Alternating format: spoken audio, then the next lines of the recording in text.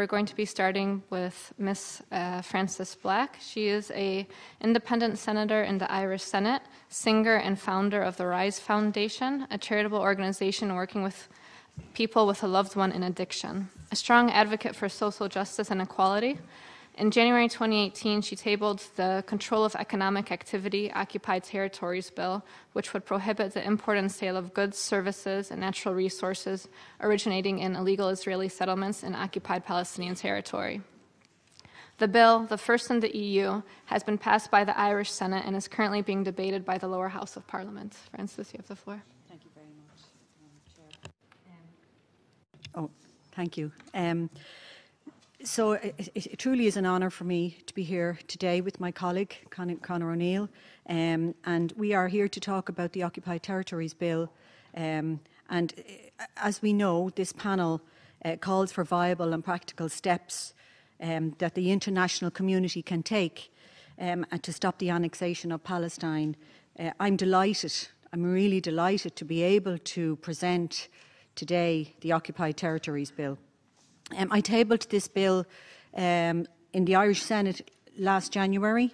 It started off in 2018, and since then it's passed in full by the Senate, which is phenomenal for an independent senator to get it through the Senate, and it's now with the lower House of Parliament, the Dáil Éireann, for approval. So it's gone through two stages to the lower house, and it has a couple of more stages to go.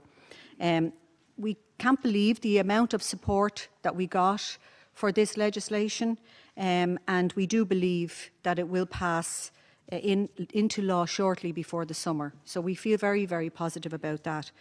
So just to give you a little bit of understanding as to what the bill is, the bill seeks to ban the import and sale of settlement goods produced in illegal settlements in the occupied territories, including the Palestinian West Bank. It truly is groundbreaking legislation, and it's the first of its kind in the EU. So under international law, I'm sure some of you will be aware of this, these settlements are totally illegal. And I know the panel this morning talked a lot about that. That's what this bill is about. The EU and the UN keep saying they're illegal, but the settlements continue to be built, and nothing is done. It's just not good enough, and I feel very strongly every single day these settlements are expanding. So there has to be consequences for breaking international law.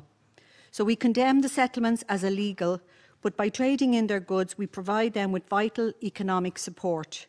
There's a clear hypocrisy here. How can we say they are illegal, but pay to keep them going? Trade and settlement goods helps sustain injustice. It's important to say that this bill is not BDS or a boycott of Israel. It is focused solely on the settlements. It would not ban Israeli goods, only goods produced in illegal settlements. And this is a crucial distinction. The terrible human cost of the settlements is devastating to witness. I saw the impact myself when I visited the West Bank last year. The restrictions on movement, the separate roads, the destruction of people's homes.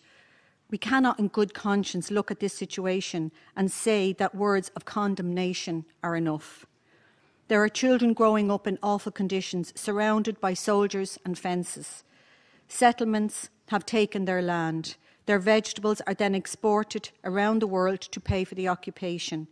Ultimately, condemnation that this is illegal rings hollow when we are still buying the produce. Last year, I welcomed two amazing Palestinian farmers, Mona and Fayez, to Dublin. It was probably one of the most emotional experiences I've had. They travelled from the West Bank to meet ordinary Irish people who had been fundraising and sending support. Their farm was cut in half by the wall, and the impact it has had on their family is devastating. I welcomed a young man called Mohammed from Gaza, and his story was also heartbreaking. And for me, meeting Mohammed, who came from Gaza, was really the inspiration. I'll never forget the day he came in to our parliamentary buildings. We had a briefing, and he spoke of the heartache and the devastation and the mental health that young people in Gaza in particular were going through. He spoke about the lack of water. He spoke about 2 hours of electricity today or every day, you know, and not knowing what time that electricity was going to be turned on at. And I remember sitting that day and thinking to myself, I felt the hopelessness, to be honest with you. I felt really sad. And I thought, oh my God, how are we going to help these people? And it was just one woman who was at the briefing from an organisation called EAPPI who said, we must give the people hope and we have to stay hopeful.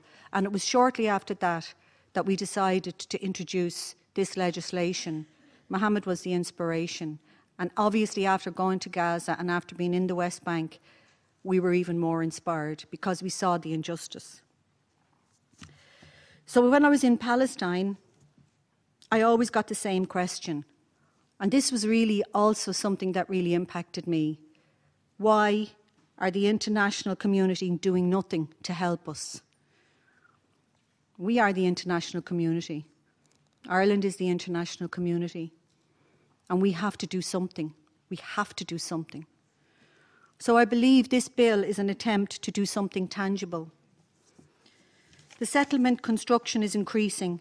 In 2017, the Israeli government sanctioned the first new settlement in 2 decades. Last year, they agreed over 1,000 new settlement homes. At this rate, there will soon be no Palestinian state left to recognise. And I know Michael Link, was great listening to Michael Link this morning and to Ilan, 2 powerful presentations. But I want to quote directly from UN Rapporteur Michael Link, who spoke powerfully this morning. In January, he said, if these further settlements steps by Israel are left unanswered by the international community, we will be driving past the last exit on the road to annexation. It is impossible to square the international community's rhetorical support for genuine 2-state solution with its persistent unwillingness to confront Israel with any meaningful injunctions to halt and reverse these steps towards annexation. The reality is that decades of empty condemnation simply have not worked. For 25 years, we've issued statement after statement, but settlement expansion continues. If we really oppose annexation, then we have got to show it. So I believe Ireland can lead on this issue. And Conor will speak in more detail about the legislation. But I really believe that we can lead on this issue. We are a country that has always stood up for human rights, and we can do so again with this bill. And I'm asking you today to come with us. I'm asking you, the international community, to please come with us. And I want to close with an example. In 1987, Ireland became the first country in the world to end trade in goods from apartheid South Africa. We recognised what was happening and that it was wrong, and we refused to support it.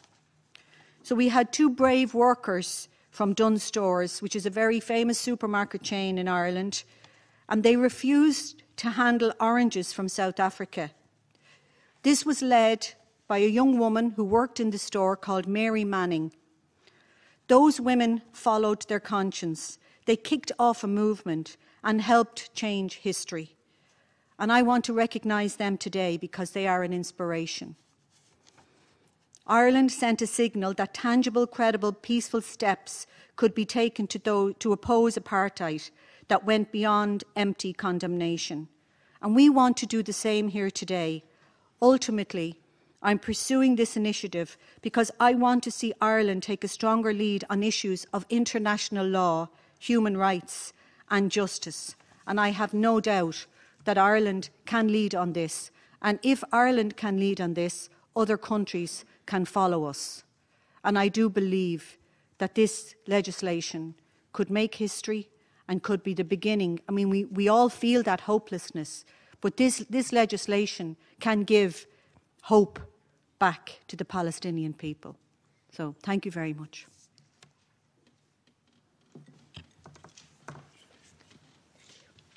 Thank you, Ms. Black, for giving us more details on the Irish bill and also for your leadership in initiating the bill.